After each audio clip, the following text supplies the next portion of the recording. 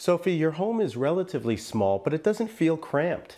One of the most important thing is design is not only to plan what kind of furniture is going to go where, but you also need to plan the entire circulation space around it in order to be able to walk around it freely. So how did you do that here? Well, for here, I actually bought acrylic chairs so you can see through them. You know, the light keeps circulating and it doesn't make the space feel heavy, because the most common error people make is that they buy too large furniture to put in small spaces.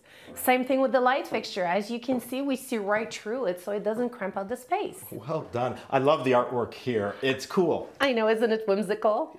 But the piece that I like the most in my dining room is this cabinet that I repurposed from my basement. Ah, what do you use it for? Well, actually, it's a bar section right next to the table, so it's perfect when you want to entertain. And when you entertain, you need to get your kids busy. Yes. So there you go, crayons and puzzles. Well, you've thought of everything. I like that parent perspective. Now, the kitchen used to be very dark, so I painted the upper cabinets.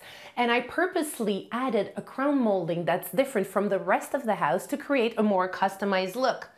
But what I love the most about my kitchen is actually the Ceratec tile. I just had to make it the backdrop of the entire kitchen, and I added it all the way to the ceiling to create that French je ne sais quoi. It's gorgeous. And isn't it the same tile that you used at the fireplace? Yes, it is. Good for noticing.